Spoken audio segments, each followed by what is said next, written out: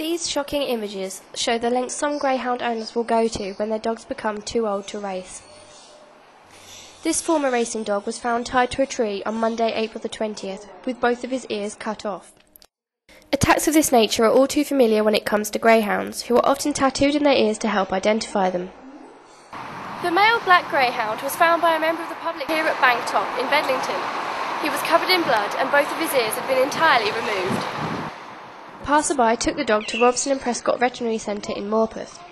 Newly named Lugless Douglas is now recovering at the surgery and is looking forward to be taken home by new owner Grace Spedding. I did shed a few tears when he first found out why, and just to hear what he's been through, and obviously he couldn't defend himself or anything like that. He just had to put up with it while he cut his ears off. It's a bit horrific, but trying my best to make him comfortable and happy.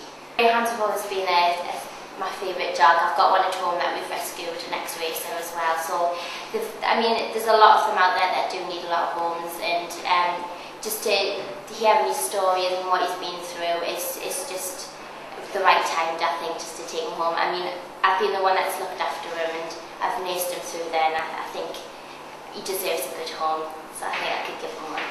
We do think he used to be racing greyhound, and racing greyhounds do get tattoos on their ears.